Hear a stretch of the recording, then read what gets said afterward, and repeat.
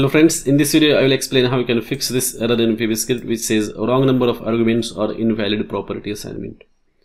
So there are two possibilities why this error might come. The first one is very simple, just check the arguments. If you are passing the incorrect number of arguments to the function call, then you might get this error.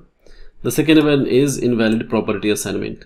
So you can see that in this particular example I am getting the error at line number 21 and this is the line number 21. So basically what is happening here is that I am trying to return a dictionary object from this function. But when you want to return object from the function, you have to use this set keyword in vbscript. The syntax is a little bit different from other languages. Most of the people forget putting this set, and then you might get this kinds of errors, wrong number of arguments or invalid property assignment. Now if I run this, you will see that error is gone. So this time around error is not coming. So just make sure that whenever you are working with objects, you need to, or making an assignment of the objects, make sure that you are using this set keyword. That's it.